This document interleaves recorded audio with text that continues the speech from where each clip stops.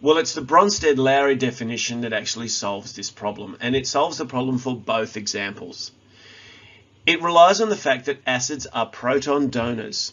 The simplest way to demonstrate the Brønsted-Lowry model for any of these is to simply say if we were to put a molecule of hydrogen chloride into water, what we would notice is the H plus ion is going to come from here. It's going to be donated from the molecular species, and it's going to go to the water molecule. What that's going to leave is a Cl minus as the H plus leaves it. It'll remain in the solution obviously, and an H3O plus ion. This is known as the hydronium ion, and it is the one that we are measuring when we look at things like pH, and we'll look at that in more detail later.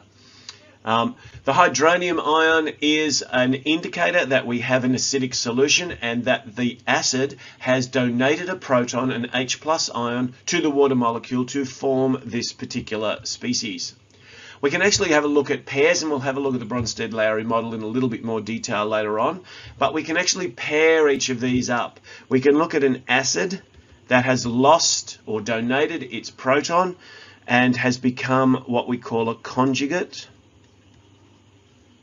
base, and the substance which acts as a base, and in this case the water actually acts as a base and accepts that proton, and therefore the hydronium ion would be referred to as the conjugate acid. And so we have some pairs here.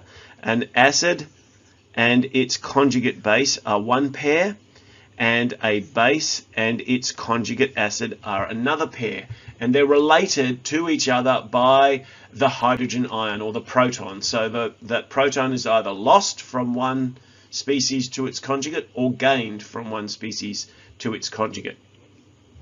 We can do exactly the same thing assuming that bases are proton acceptors. So if we looked at the let's go back a bit to the carbonate example. So CO3 2 minus. This is the carbonate ion that we get from something like zinc carbonate, from sodium carbonate, and so on. If we again look at water, water's a nice universal substance and it's good for looking at these sorts of examples.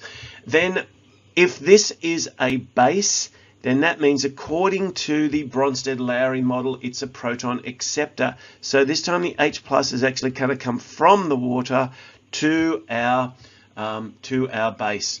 That means that the CO3 becomes an HCO3 minus. Its charge has changed, and the water molecule, having lost a proton, now becomes hydroxide. So you can see that's where we have that link back to the Arrhenius definition. So carbonates do actually liberate more hydroxide ions in solution. It's just they don't do it obviously. You have to kind of work through it. Notice now that the water, which was acting as a base in our previous reaction, is now acting as an acid, and our bicarbonate or hydrogen carbonate ion is our conjugate acid, and the hydroxide ion is the conjugate base. Now we'll look at these in a lot more detail as we explore the Brønsted-Lowry model, because it is such a good example of a good way of looking at a wider range of acids and bases and being able to classify lots of different types of reactions. Once again, we can identify our acid and our conjugate base and our base, our base with our conjugate acid, but we'll look at these pairs in a little more detail as we go further along. Thanks for watching.